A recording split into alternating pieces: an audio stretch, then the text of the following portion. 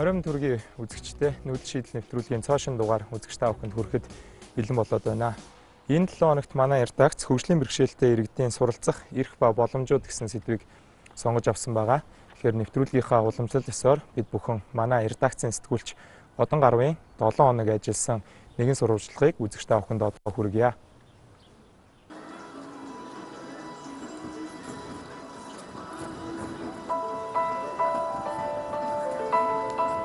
Манай улсад хөгжлийн бэрхшээлтэй 103,630 хүн байгаагаас 19,970 нь хөдөлмөр эрхэлдэг. Харин хөдөлмөрийн насны 92,130 ирэх юм байна. Үүний нэг нь Мишель, тэр 25 настай. Төрөлтийн хүндрэлээс шалтгаалan хөгжлийн бэрхшээлтэй болсон хэдий ч бусад хүүхдүүдийн хамт цэцэрлэг сургуульд суралцаж, улмаар хүрээ дээд сургуулийн компьютер график дизайнер мэргэжлэр 2017 онд төгсч дээд боловсролтой болж чадсан юм а.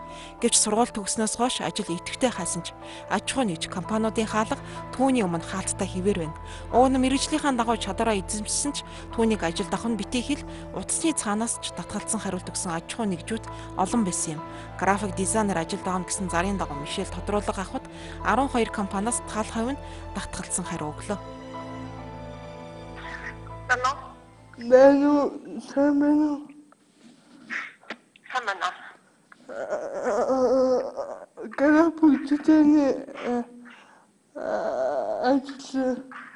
Энтэйг бүгд гисна. Хан ажил бүгд. Юуси бизнес токоос хийгээл. Дэд ажил болохгүй. Тийм шаардлага байхгүй. Следчний хэлнэгээд би тэндээс харж байсан.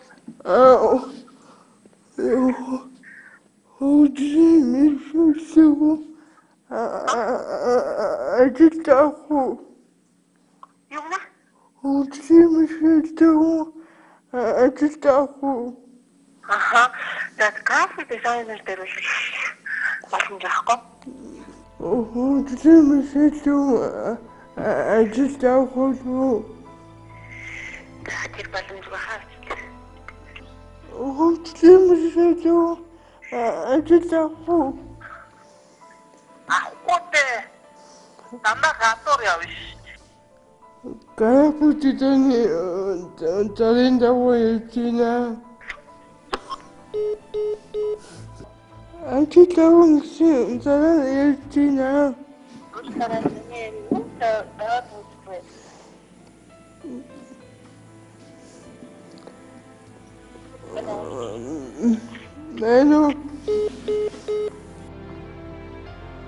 Мишелийг ажил хайх хугацаанд анкет бөгссөний дараа эргээд хариу хэлье гэх аль эсвэл шууд татгалзсан хариулт өнгөрсөн хугацаанд мөн тухайн байгууллагын ресепшн хүний нууц гадна байдлаас нь шалтгаалж шууд татгалзах тохиолдолч гардаг. Анкет бөгс юм уу? Шууд. Одоо хандаа маа яг танд тохирсон ажлын болох юм. Уг нь Мишель компьютер график дизайнераар бие даасан хит хитэн бүтээл гаргаж бусад мэргэжилтнүүдийн адил ажиллах чадамжтай түүний хувьд ажилд орох зайлшгүй шалтгаан бас зорилго байгаа. Би хайртай нэг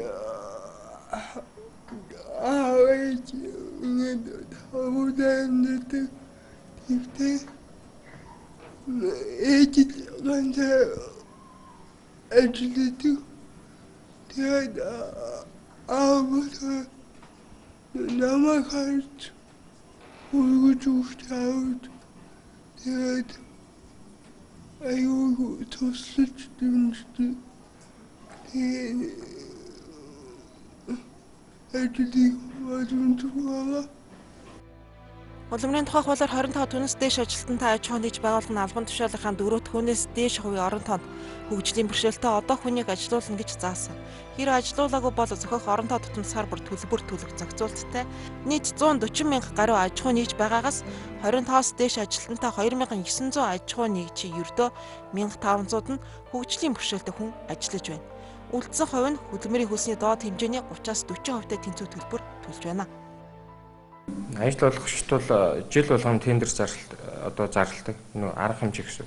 Тэрний юу гэхээр нэг ажлын байранд 5 хүртэлх сая төгрөгийн юу тохируулахтай ажлын байрыг бий болгоно гэсэн. Энэ юу гэхээр тухайн хүний яг хөгжлийн бэрхшээлтэй онцлог харуулсан ажлын байрыг бий болгох төсөл эргүүлээд тэрэн дээр 50 хүртэлх сая төгрөгийн санхүүгийн дэмжлэг бол авч байгаа. Энэ дээр бол энэ жилийн хувьд бол аж ахуй нэгж бол 100% буцаан төлөлттэй.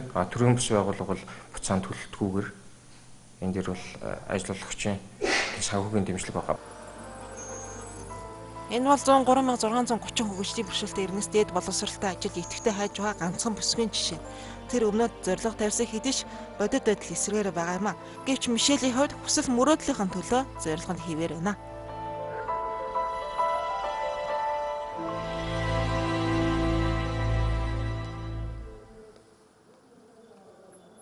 Тэгэхээр сая манай үзэгчд маань сэтгүүлч Одон Гаруйн бэлтгэсэн сурвалжлагыг бид бүгдээрээ цуг үзлээ.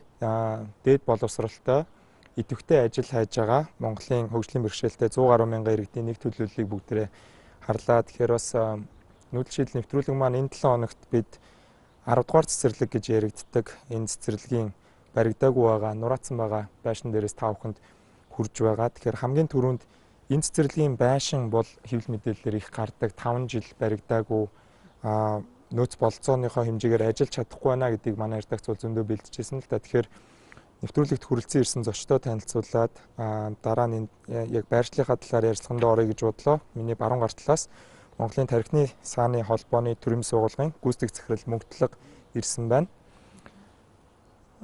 Rectus компани захирал ойдуу хүрэлцэж ирсэн байна.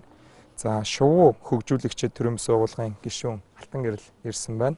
За миний зүүн гар талд боловсрол соёл шинжлэх ухаан спортын сайд цогцлмаа ирсэн байна. За гэр бүл хүүхэд залуучуудын хөгжлийн газрын дэд дарга халиун ирсэн байна. За мөн Монголын давны холбооны удирдах зөвлөлийн гишүүн мөнх цэрэн хүрэлцэж иржээ. Тэгэхээр цогцлмаа сайдаас сумаар байна л да 10 дугаар цэцэрлэгийн байрны асуудал одоо яг хаана явж байна? Өмнөх жилүүдэд яагаад энэ цэцэрлэг ийм байр байдалтай байгаад байгаа юм болоо гэдэг дээр та бидэнд цаг үеийн мэдээлэл өгөөч. За юуны өмнө үзэгчдийнхээ энэ өдрийн амраа молонг алтхыг. Тэгэхээр хөгжлийн бэрхшээлтэй хүүхдийн одоо асуудлыг шийдэхэд энэ 10 дугаар цэцэрлэгийн асуудлыг шийдэх асуудал бол үнэхээр ялтч байхгүй бол нийтийн анхаарлын төвд байгаа.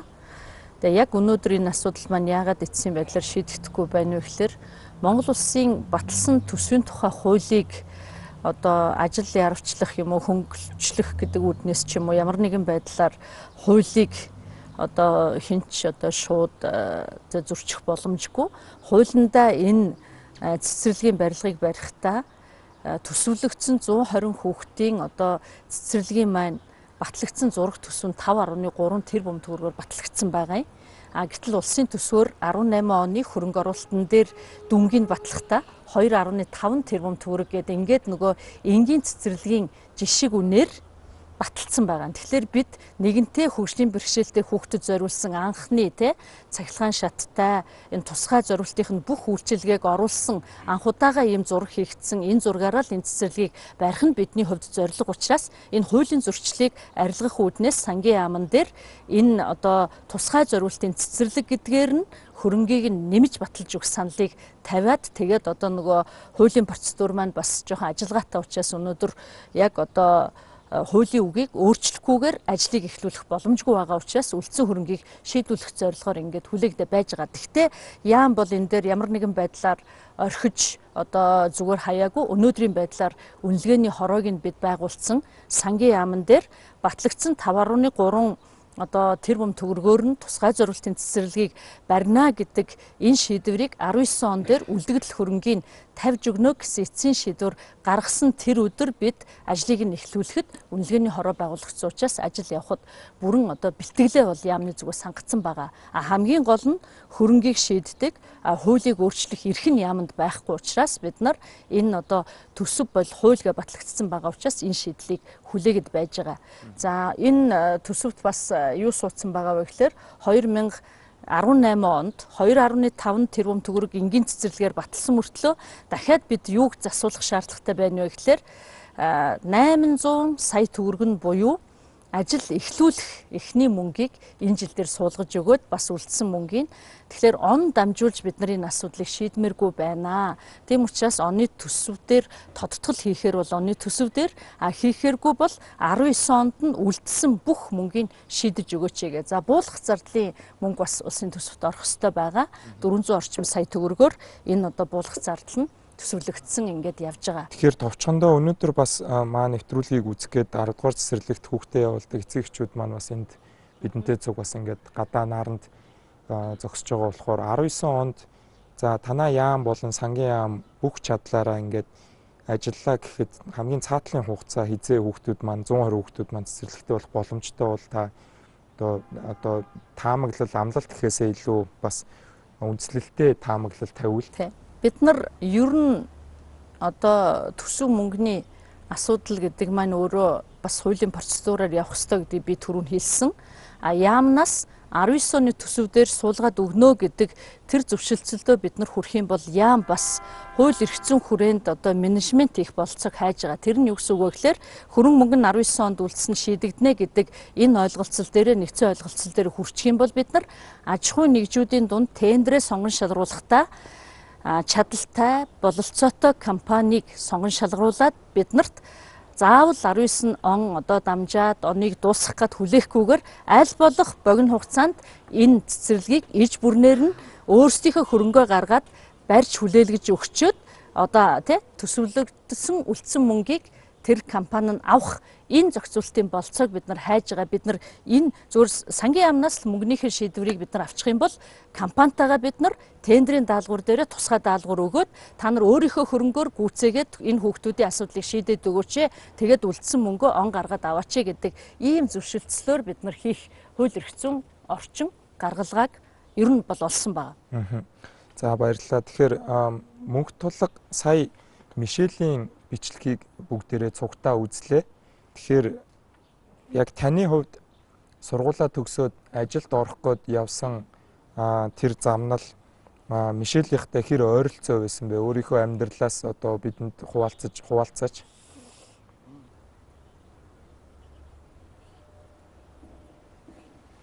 Мөнгөтлөг захирал маань компьютер дээр бичиж байгаа. Манай нэвтрүүлэг хэлцүүлэгт оролцож байгаа бид бүхэнд бол харагдаж байгаа.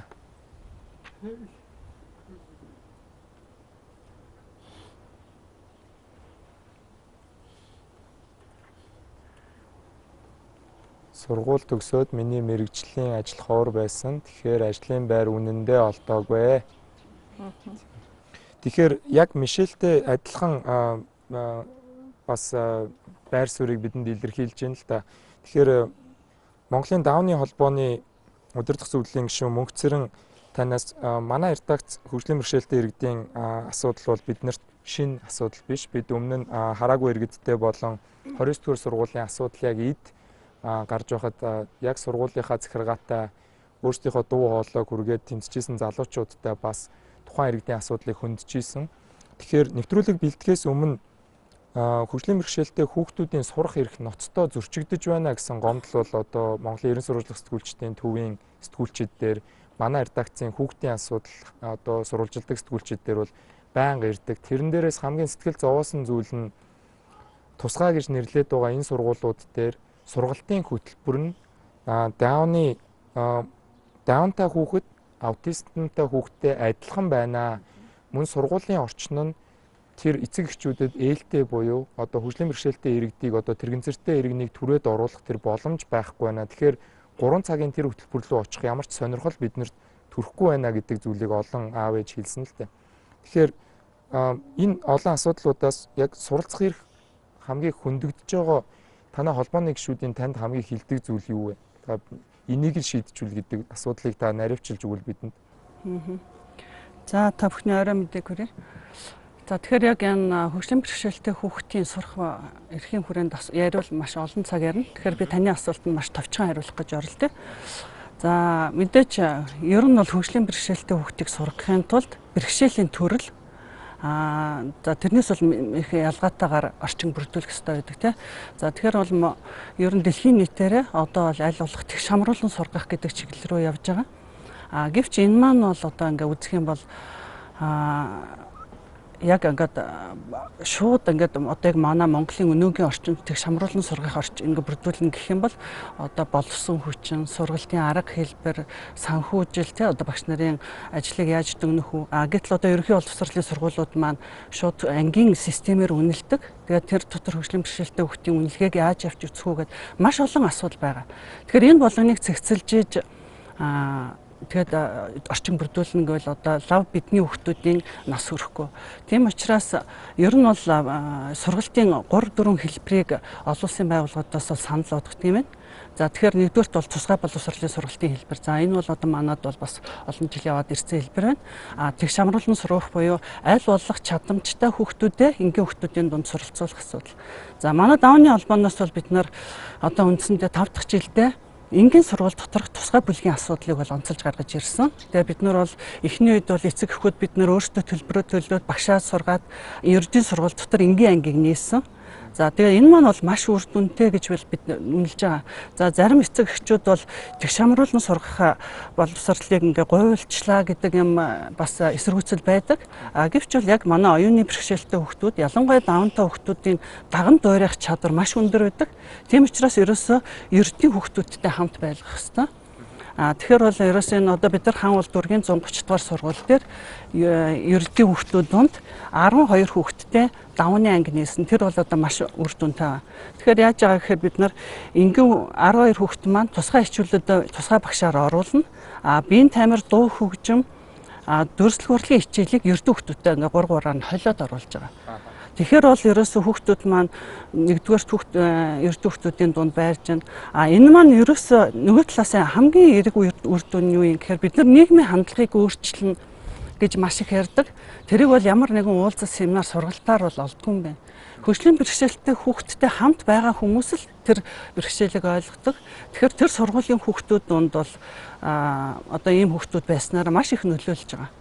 Тэгээд нэг ажиглагдсан юм бол хүүхэд бол маш хурдан дасан зохицдог юм байна. Сургуулийн хүүхдүүд бол одоо анх тэр давнтай хүүхдүүдийг ороход ингээ айц очдөг гэсэн бол одоо ерөөсөө бүр тоодгүй. Багш нарын хувьд бол арай удаан байгаа.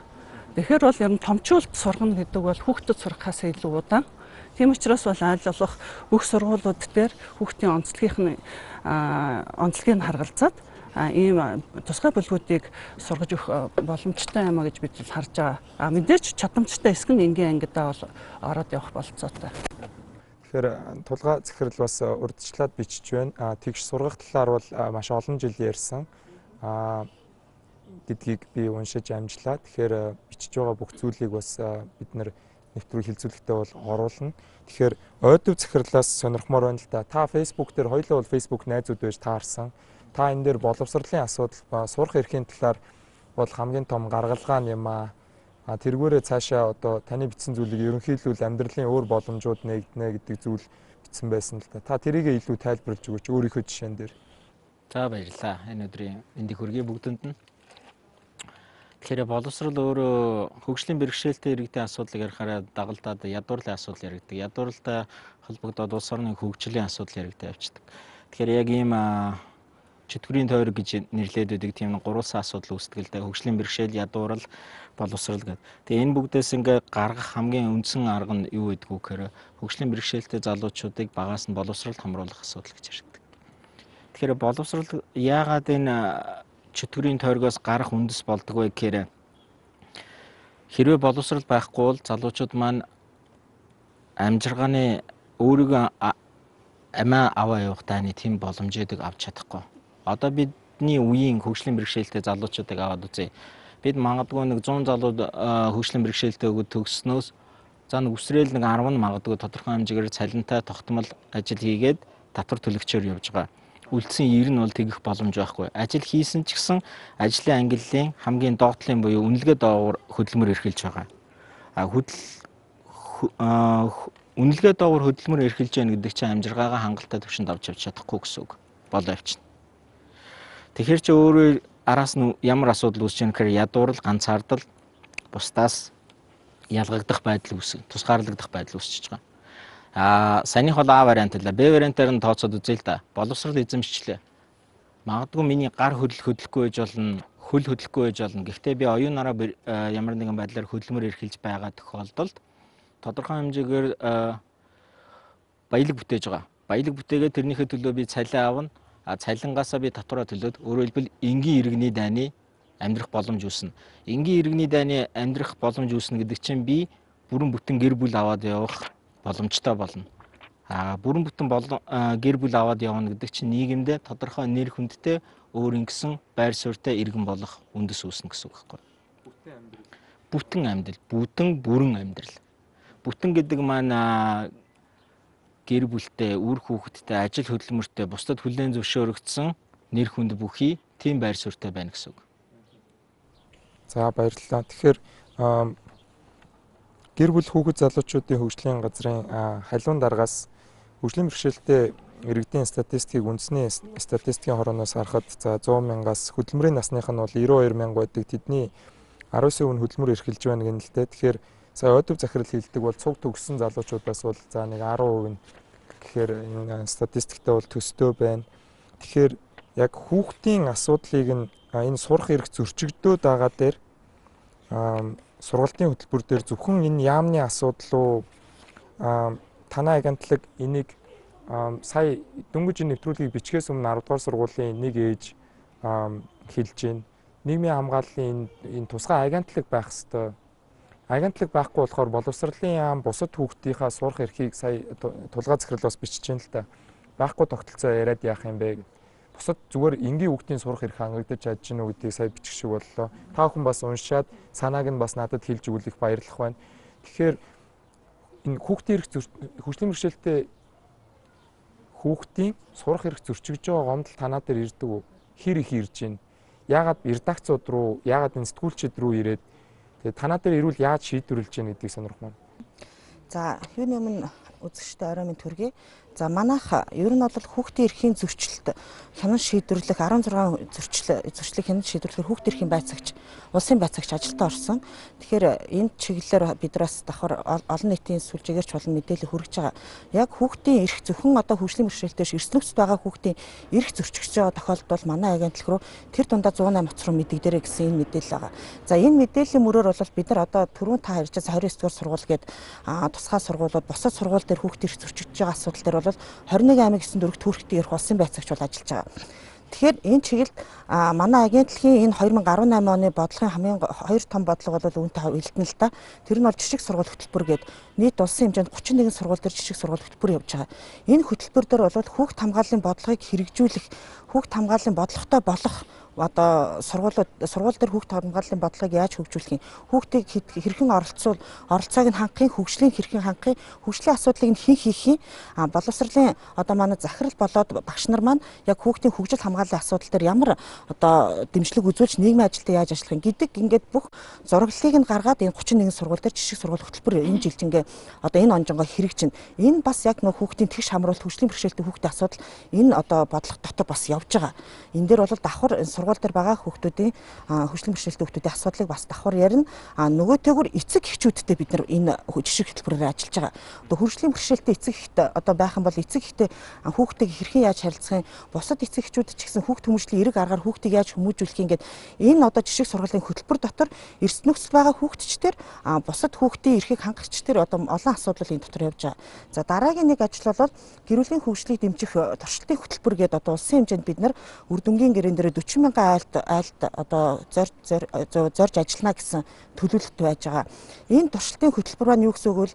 Бид өнөөдөр одоо урьдчилсан байдлаар асуумжаараа гаргаад тэгэхээр 18 нэр төрлийн одоо гэр бүл байна. Энэ гэр бүлийн хэрэгцээ гэр бүлүүд рүү чиглэсэн хөгжлийн үйлчлэгээ бид нар одоо нэвтрүүлгийг гаргая гэсэн одоо төлөвлөлт байгаа. Тэгэхээр хөгжлийн үйлчлэгээ хэрэгцээнд тулгуурсан одоо гэр бүлүүдээр ямар хэрэгцээ байна вэ гэдэг асуумжийн хэлбэрээр одоо манай зөвлөгч нар маань 40 мянган айлд 21 аймаг 9 дүүргээр явах юм.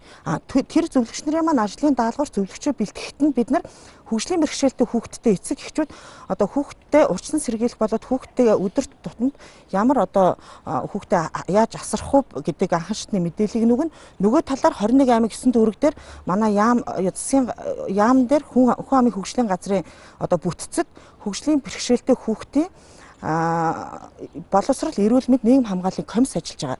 Тэр комиссийн салбар нь бүгд 21 аймаг 9 дүүрэгт ажиллаж байгаа. Хөтөлбөрүүд явж байгаа бид танаа бас яхаа хөтөлбөрүүд чухал багт. Гэхдээ энэ 10,000 гаруй хөгжлийн бэрхшээлтэй хүүхдүүдийн талаар наривчсан судалгаа байдгүй гэж манай редакц судалсан байна л да.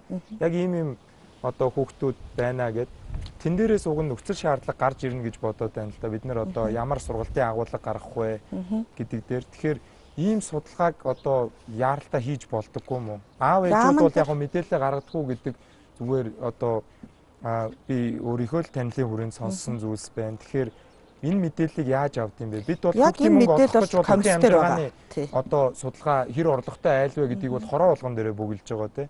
Жишээлбэл тэрэн лүү оруулаад авчиж болдгоо юм уу? Одоо яг 20 би сая хэлчихсэн 21 аймаг 9 дүүрэг дээр энэ комисс ажиллаж байгаа. Энэ комиссийн ахлагч нь бол одоо аймаг дүүргийн нийгэм бодлогын хилцээний дарга ахалж байгаа. За энэ комиссаар дамжуулж энэ мэдээлэл болоод энэ хөгжлийн бэрхшээлтэй хүүхдүүдэд хурж үйлчлэх ажлыг бид нар одоо холбон зуучлах буюу тэрийг халамжийн одоо бодлогод хэрхэн хамруулах вэ гэдэг энэ ажил нэгдүгээрт явж байгаа. А нөгөөтэйгөр хөдөлмөр нийгэм хамгааллын яамны дэргэд сургалт судалгаа үйлдвэрлэлийн төв ажиллаж байгаа. Энэ төв маань болол яг хөгжлийн бэрхшээлтэй хүүхдүүдийг нэг хүүхдүүд гэхгүй бас иргэнийг асуудлыг ч гэсэн тэнд бол яригдж байгаа. Тусгаад одоо эмнэлэгтэй болсон. А нөгөөтэйгөр хятадын засгийн газрын тусламжтайгаар сонсголон дээр 250 хүүхдийн хэвтэн хэмжүүлэх ортой хөгжлийн бэрхшээлтэй хүүхдийн хэвтэн хэмжүүлэх ортой. А нөгөөтэйгөр дахиад 250 хүүхдэд өдрөөр үйлчлэг үзүүлэх одоо үйлчлэгээтэй гэсэн нийтдээ 500 хүүхдийн төв байгуулж байгаа. Тэнд ажиллах боловсрууч маа байгаа юу гэдэг асуултыг бид хоёрт үлдээчихье. Одоо төрийнхөө төлөөл те. Тэгээд би алтан гэрэл захирал руу шилжиж байна л да. Тэгэхээр алтан гэрэл захирал тулгаа захирлын бас сүлд бичсэн ганц хоёр өгүүлбэрийг бидэнд нөхөд хилээд өгчвөл би танаас асуулт асуусан. За сайн байцгаана уу. Тулгаа болохоор бусад хүүхдүүд адил тэгш орчин нэгээс сурчаад иргэн болсон сургуулаа төгсгөөрөө нөгөө эсэлтийн ерөнхий шалгалт билүү. Тэрийг бас өгөх юм эрх зүйн үндэс байхгүй байна. Тэгэхээр тэр хүүхдүүд дараа нь яах вэ гэдэг асуултыг асууж байгаа юм байна. Тэгэхээр алтан гэрлийн хувьд 25 дугаар телевизийн танаа тооныгоор орж яг өөрийнхөө амьдралыг бас олон нийтэд танилцуулж исэн, шоу аппликейшнийг хөгжүүлж исэн, манай редакц сурвалжилж исэн санаж байна. Тэгэхээр хөгжлийн бэрхшээлтэй иргэд нийгмийн харилцаанд ороход харилцахад илүү хэлбэрчүүлсэн тийм аппликейшн хөгжүүлж байгаа гэсэн. Хүүхдүүдийнхээ сурах эрхтээр та ямар төлөвлөгөө энэ бодит байдлыг яаж харж байна гэдгийг сонирхмоор байна. За юуны төрөнд ингээд нүүдэл шийдэл гэдэг гоё нэвтрүүлэгтээ урьж бас бидний дуу хоолойг сонсох боломж олгож байгаа их баярлалаа. Тэгэл би одоо хөгжлийн бэрхшээлтэй хоёр хүүхэдтэй. Тэгээд хоёул аутизмын эмгэг гэдэг онцтой. Тэгээд нэг нь болохоор яг оншин нарай өөрчлөгдөөд сургалтын хоцрогдол гэдэг одоо онцтой болоод тэгэхээр ерөнхийдөө бол одоо энэ жил сургуульд орох хэвээр. Тэгэхдээ тэр хүүгээ болохоор жирийн сургуулиуд оруулах гэсэн бодолтой байгаа. Нөгөө хүн болохоор яг хөнгөн хэлбэрийн аутизмтай учраас бас жирийн хүүхдүүд ингээд яваад сураад иж чадахгүй байх. Тэгэхээр би бол дахиад нэг жил одоо тусгай цэцэрлэг явж байгаа. Тусгай цэцэрлэг яадаг вэ? Аутизмын эмгэгтэй хүүхдүүдэд зориулсан тусгай цэцэрлэг багхгүй юу? Бас нэг аав ээж хоёр хувийнхаа хөрөнгөөс гаргаад ингээд цэцэрлэг байгуулаад олон хүмүүс ингээд буян болоод ингээд явж байгааг нэг гэр бүл бий. Тэгээд тэр хүмүүсийн буянд одоо баруун хүүхдүүдс тодорхой хэмжээний боловсрол олоод байж байгаа. Харамсалтай нь болохоор аутизмын чиглэл гэдэг нь одоо Монголд бас шинэ. Тэгээд тэр чиглэлээр бас мэрэгцсэн хүмүүс бас хомс. Тэгээд тэр чиглэл боловсролын яг тийм одоо бодлого энэ боловсруулсан хөтөлбөр энэ бол алгал байна л да. Тэгэхээр би бол одоо нэг хүүгээ бас дараа жил яахаа бол сайн мэдэхгүй байна. Жирийн хүүхдүүдтэй сургуульд оруулаад явна гэхээр чадахгүй. Тэгээд тэг шамруулъя гэдэг өөр хүүхдүүдтэй ингээ явуулъя гэхээр бас чадвар нь хөрөхгүй тэг өөрөөртөө итгэл энэ дэр унчгуулаа гэж айгаад байгаа. Тэгэхээр нөгөө талдаа болохоор жирийн одоо цоц цэцэрлэг явж байгаа жирийн цэцэрлэгт явуулаад нэг жил үзье гэж бодож байгаа боловч одоо 6 нас орсон хүүхэд жирийн цэцэрлэгт явж болохгүй юм байна л да. Жирийн хүүхдүүдтэй. Тэгэхээр би бол одоо тэрэн дээр айгу бухимдалтай байгаа. Ягаад гэвэл миний хүүхдийн бие нь 6 настай боловч сэтгэхгүй үед бол бас 6 нас хүрээгүй явж байгаа шүү дээ. Тэгэхээр чин өөрийнхөө үеийнгийн хүүхдүүдтэй байвал хэл ярианд нь болд одоо логик гаргалгаа бодол гэсэн олон юмнууд нь хэрэгтэй болох боломжтой шүү дээ. Тэгэхээр яагаад тэрийг заавал одоо чин тэр тэг шамруулъя гэж нэгэн тал шийдэж байгаа юм бол биеэр нь ингэж ангилаад байгаа юм. Тэр чин сэтгүүгээр нь бас ангилж байгаа шүү дээ. Жишээ нь тэрийг бол одоо сэтгэл судлалын үндэсний төв байлоо. Тэнд бол ингээ онцлоод манай хүүхдийн насыг бол тодорхойлчихж байгаа юм. За танай хүүхд бол 4 нас хагастай байна. Тэгэхээр миний бодлоор бол дахиад нэг жил жирийн хүүхдүүдэд сурахад бол бас тэр хүүхдэд боловсрол олоод ингээд явах боломжтой байхгүй. Улсын цэцэрлэг бол ямар тэр үг таалга бол хаалттай гэж. Гэхдээ би тэрийг бол яагаад болохгүй блэ? Оролдоод үзэх хэрэгтэй л баг гэж бодож байна. Тэгэхээр тулгаагийн бас саналуудыг манай оролцогчдоос нөхөд уншаад өгвөл их баярлах байна. Мөнх цэрэн захирал та уншижсэн бол танилцуулж өгөөч. Би сүүлийнх нь харлаа л да. Гэр бүлийн боломж бололцоо гэдгийг уншлаа. Янз бүрийн юмнаас шаардлагатай байх шиг байна. Суралцаж болохгүй байгаа олон шалтгаануудын нэг нь гэр бүлийн ар гэрийн асуудал байгаа, гэр бүлийн үл ойлголцох байдал байгаа. Түүнчлэн сургуулийн орчны багш нар болон сургуулийн орчны бэлтгэлгүй байдлаас бас үүдэж сургууль бүрэн хамрагдах боломжгүй байгаа. Сургуулийн удирдлагын хандлага мөн хууль эрх зүйн болон бүрэн нээлттэй бас байдлаас хамаарч байна гэж. Тэгэхээр нэвтрүүлгийг бэлтгэхэд тусалсан сэтгүүлчид бол хууль эрх зүйн орчноо судлаад өөрсдийнхөө хэмжээнд анализ хийхэд манайх 17 оны хөгжлийн бэрхшээлтэй хүний эрх оролцоо хөгжлийг дэмжих үндэсний хөтөлбөрийг бол одоо 2030 оны одоо 2030 нүүбийн зорилттой буюу доктортой хуулийн зорилттой их сайн уялдсан байна. Тэгсэн атлаа хэрэгжилт муу байна гэд хүний эрхийн зарим тэмцэгчдийн илтгэл дээр манай төр өөрөө хөгжлийн бэрхшээлтэй байна гэж дүгнжсэн л да. Энэ түрүү мөнх цэрэн захирал хэллээ. Хүүхдүүд бол хүүхдийг ялгуурлахгүй байна. Сошиал медиа орчин танай холбооны нэг гишүүний би пост уншижсэн. Хувийн үнэтэй сургуульд хоцрогдолтой явжсэн хүүхдийг аав ээжүүд нь ялгуурсан гэд хүүхдүүд ялгуурлаагүй байхад аав ээж нь ийм хүүхдтэй зүг би хүүхдээ сургамааргүй байна. Нэг тийм юм томчуудын хандлагатай бол яг адилхан. Тэгэхээр бид нэр өмнөх боловсролынхоо золиос бол одоо хараа 2 дахин илүү хичээх ёстой юм биш үү гэдгийг би одоо сайдаас сонирхмоор байна л да. Биднэрт хинч ингэж инклюзив буюу оролцоотой байх ёстой. Бид нэр нийгмийнхаа хамгийн одоо хоцрогдолтой байгаа хүмүүсээ дундаа оруулаад чирж явж ийж энэ хүмүүсийг татвар төлөгч болгох ёстой, бүтээн амьдралтай болгох ёстой гэдгийг манай үеийн залуучууд тэр зэмээ англи хэлээр зарим одоо контент уншиж байгаа залуучууд их сайн ойлгоод байх шиг байна. Тэгэхээр энийг яаж бусад бүх хүндээ бид нэр хүргэх вэ? Хөтөлбөр байхгүй байхад одоо энэ одоо та сайд хийх хугацаанд юу хийх боломжтой байна? За, юуны өмнө яг одоо сая яригдж байгаа бүх асуудлын суур одоо гэдэг бол өөрөө эрх зүйн зохицуулалтаар хангагдана. Тэгээ бид нар маш олон сайхан хуулиуд баталсан харамсалтай нь ерөөсөө амьдрал дээр үнэхээр хэрэгжихгүй байгаа. Тэр тусмаа хөгжлийн бэрхшээлтэй иргэдийн эрх шигийг хамгаалах, ажлын байраар хангах, орлоготой болгох, амьдралын яг олон улсын жишг хандлага юу руу явж ийн гэхэлэр түрүү нь одоо мөнхтлгэр маань ярьсан. Нийгмээс аль болохоор тусгаарлахгүй байх, нийгэмшүүлэх, нийгмийн дунд одоо эрх тэгш нэг ижилхэн нийгмийн иргэн гэдгийг нь мэдрүүлэх. Энэ чиглэлд бол олон улсын чиг хандлага яваад хөгжөөд энэ бол одоо юу гэдгийг бараг дадал хэвшил болцсон гадны улс орнуудад. Манад яагаад одоо энэ байдал маань дээрдэж чадахгүй, энийг бид нар одоо уриал оозон шиг яриад байгаа мөртлөө амьдрал дээр ахиц гарахгүй байна вэ гэхэлэр би түрүүчи одоо хэлснээр нэгдүгürt эрх зүй орчноо бид нар илүү одоо маш тов тодорхой нээлттэй хариуцлагатай болгох хэрэгтэй байгаа. Зөвхөн тунхаглаад орхичод байх юм бол энэ ажил улаасаа хиндэж хийгдэхгүй байгаа. Үнэхээр одоо аж ахуйн нэгжүүдийг 100 хүнтэй аж ахуйн нэгжүүл хөгжлийн бэрхшээлтэй нэг иргэнийг авч ажилуулна гэсэн хууль байгаа юу байгаа. Тэрийг хэн ч хэрэглэхгүй.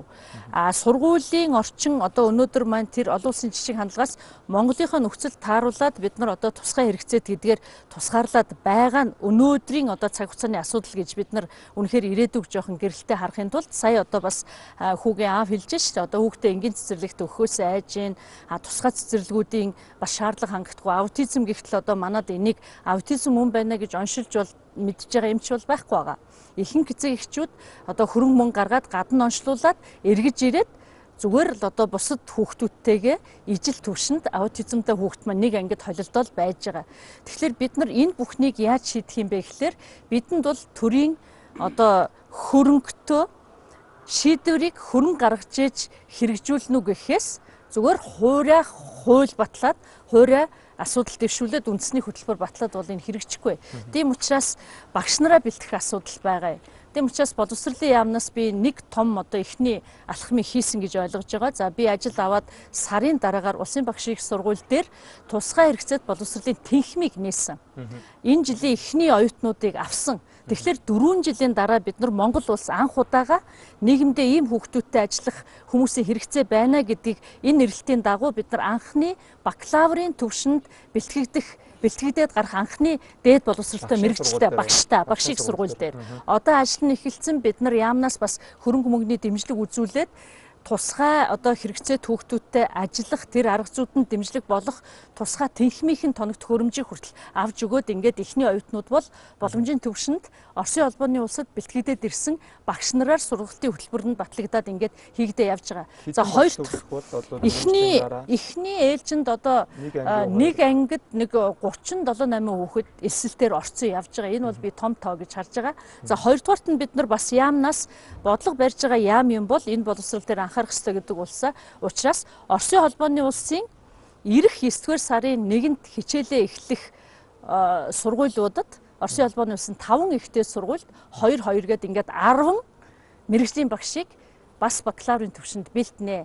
Агсан шатны төвшөнд буюу энэ чиглэлээр ажиллаж байгаа багш нар хэрвээ өөрсдөө шалгалтаа аваад би илүү одоо хэл заслаар дохионы заслаар за одоо би хөдөлгөөн заслаар суралцъя гэж нарийн мэргэжлэр суралц хүсэлтэд гарах юм бол бид нар Оросын холбооны улсын Новосибирск эрхүү хотын багшийн сургуулиудад энэ мэргэжлийн 10 багшийг явуулах тэтгэлгийнхээ эрхийг авчаад одоо багш нараа судлах төвшөнд яам маань ажиллаж байгаа. Зарлчих юм байна тийм зарлчих нь.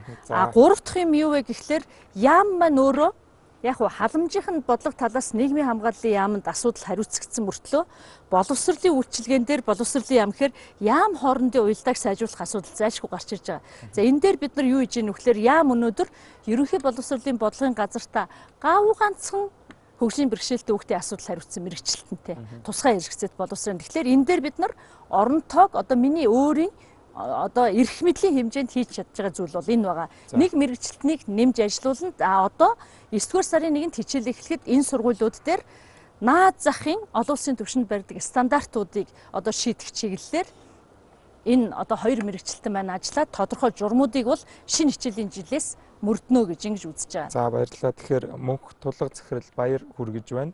Таны хийж байгаа ажил. Тэгэхээр Нүүдэл Шийдэл нэвтрүүлэг маань хөгжлийн бэрхшээлтэй иргэдийн суралцах эрх ба боломжууд сэдвээр ярилцж байна. Хэсэг хугацааны сурчлагын дараа эргээд нэвтрүүлэгтээ эргэж орцгоё.